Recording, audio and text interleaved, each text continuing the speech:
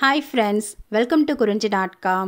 இந்த மாம்பழ சீசனில் நம்ம வீட்டில் இருக்கக்கூடிய பொருட்களை வச்சு ரொம்ப ஈஸியாக செய்யக்கூடிய இந்த மாம்பழ ட்ரிங்க் இன்றைக்கி எப்படி பண்ணுறதுன்னு பார்க்கலாங்க. இப்போ நான் அதுக்கு 2 மாம்பழம் எடுத்திருக்கேன். இது சின்ன சைஸ் பழமாக இருக்கிறதுனால 2 பழம் எடுத்திருக்கேன். நீங்கள் இதே பெரிய சைஸ் பழமாக இருந்தால் 1 எடுத்துக்கலாம். நம்ம இன்றைக்கி ரெடி பண்ணுறதை பார்த்திங்கன்னா ஒரு 4 பேருக்கு சர்வ் பண்ணலாம். நான் இன்றைக்கி செந்துரா பழம் எடுத்திருக்கேன். இது நல்ல ஒரு கலரோட டேஸ்ட்டும் ரொம்ப நல்லா இருந்தது.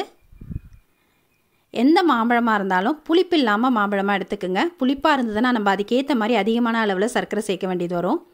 அதனால் புளிப்பு இல்லாமல் நல்லா இனிப்பான மாம்பழம் எடுத்து செஞ்சு சாப்பிடுங்க. ரொம்பவே டேஸ்ட்டாக இருக்கும் அந்த ட்ரிங்க் குடிக்கிறதுக்கு. இப்போ அதுலேருந்து ஒரு சின்ன பத்தையை மட்டும் எடுத்துகிட்டு இந்த மாதிரி குட்டி குட்டியாக கட் பண்ணி எடுத்துக்கலாம். இது அந்த மாம்பழ ட்ரிங்க்கு மேலே போடும்போது பார்க்கவும் ரொம்ப நல்லாயிருக்கும். அது பார்த்திங்கன்னா ரொம்ப திக்காக இருக்கும். அதை நம்ம ஸ்பூனால் எடுத்து சாப்பிடும்போது அங்கங்கே அந்த மாம்பழம் வாயில் கடிப்படுறது ரொம்ப நல்லாயிருக்கும். பாருங்கள், இந்த மாதிரி சின்ன சின்னதாக கட் பண்ணிவிட்டு இதை மட்டும் தனியாக ஒரு பவுலில் எடுத்து வச்சுக்கலாம். இப்போ மீதி இருக்க மாம்பழத்தை அது தோலெல்லாம் எடுத்துகிட்டு சதை பகுதியை மட்டும் நம்ம கட் பண்ணி எடுத்துக்கலாம்.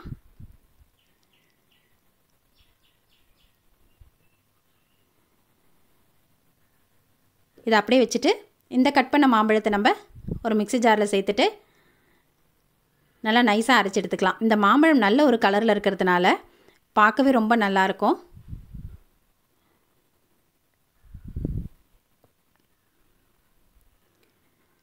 இப்போ இந்த அளவுக்கு அரைச்சி எடுத்தாச்சு.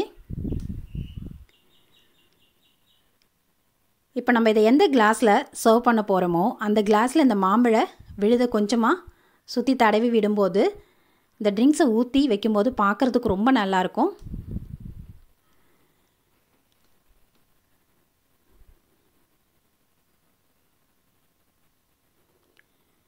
நான் இந்த மாதிரி 2 கிளாஸ்லையுமே தடவி விட்டுருக்கேன்.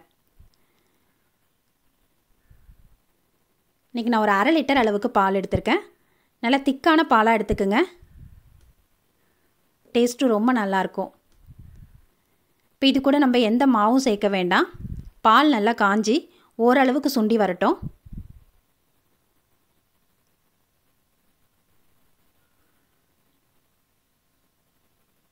இதில் நான் 1/4 கப் அளவுக்கு சர்க்கரை சேர்த்துருக்கேன். மாம்பழம் நல்லா இனிப்பாக இருக்கிறதுனால 1/4 கப்பு சர்க்கரை சரியாக இருந்தது. மாம்பழம் கொஞ்சம் புளிப்பாக இருக்கிற மாதிரி இருந்தால் நீங்கள் சர்க்கரையை கொஞ்சம் கூட சேர்க்குற மாதிரி வரும். அப்புறம் சர்க்கரை சேர்த்து நல்லா கொதித்து இந்த பால் சுண்டினதுக்கப்புறம் அடுப்பை ஆஃப் பண்ணி நல்லா ஆற விட்டுடுங்க. பால் நல்லா ஆறினதுக்கப்புறமா ஏற்கனவே நம்ம மாம்பழத்தை அடித்து வச்சுருக்கோம் இல்லைங்களா, அதே ஜாரில் இந்த பாலையும் ஊற்றிட்டு, இல்லைனா நீங்கள் பாலை காய்ச்சி ஃப்ரிட்ஜில் வச்சுருந்து எடுத்து கூட நீங்கள் இந்த மாதிரி போட்டு கொடுத்துக்கலாம்.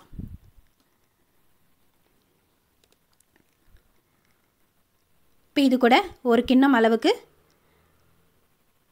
ஐஸ் க்யூப்ஸை சேர்த்துருக்கேன். நமக்கு எந்த அளவுக்கு சில்னஸ் தேவையோ அதுக்கேற்ற மாதிரி ஐஸ் க்யூப்ஸ் சேர்த்துக்கலாம். இப்போ நல்லா அடிச்சுட்டு பாருங்கள், இந்த இது பால் எவ்வளோ திக்காகிட்டுதுன்னு. நல்ல திக்காக டேஸ்ட்டாக இருக்கும் இது குடிக்கிறதுக்கே. இப்போ நீங்கள் இதை இப்படியேவும் சர்வ் பண்ணலாம். இதுக்கு மேலே நம்ம வீட்டில் ரெடி பண்ண ஐஸ்கிரீமை இதுக்கு வச்சுருக்கேன். போட்டு கொடுக்கும்போது இன்னும் டேஸ்ட்டு நல்லாயிருக்கும். நம்ம ப்ளெயினாக ரெடி பண்ண வெனிலா ஐஸ்கிரீம் தான். நான் அந்த ஐஸ்கிரீமோட லிங்க்கையும் டிஸ்கிரிப்ஷன் பாக்ஸில் கொடுக்குறேன். அதை நீங்கள் செஞ்சு வச்சுக்கிட்டிங்கன்னா இந்த மாதிரி எந்த ட்ரிங்க் பண்ணுறோமோ அதுக்கு மேலே இதை வச்சு கொஞ்சம் கொடுக்கும்போது டேஸ்ட்டு ரொம்ப நல்லாயிருக்கும்.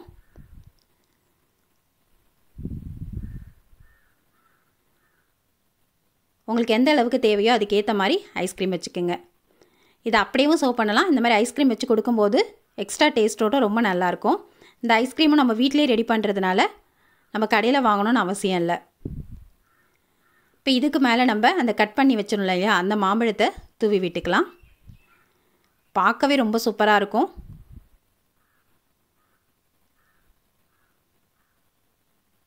இப்போ நம்ம இதை சர்வ் பண்ணிக்கலாம். ரொம்ப எளிமையாக செய்யக்கூடிய இந்த ரெசிபியை நீங்களும் உங்கள் வீட்டில் ட்ரை பண்ணி பாருங்கள். இந்த ரெசிபி உங்களுக்கு பிடிச்சிருந்தா லைக் பண்ணுங்கள், ஷேர் பண்ணுங்கள், சப்ஸ்கிரைப் பண்ணுங்கள். உங்கள் ஃப்ரெண்ட்ஸ் ரிலேட்டிவ்ஸோடு இந்த வீடியோவை ஷேர் பண்ணிக்கோங்க. நன்றி, வணக்கம்.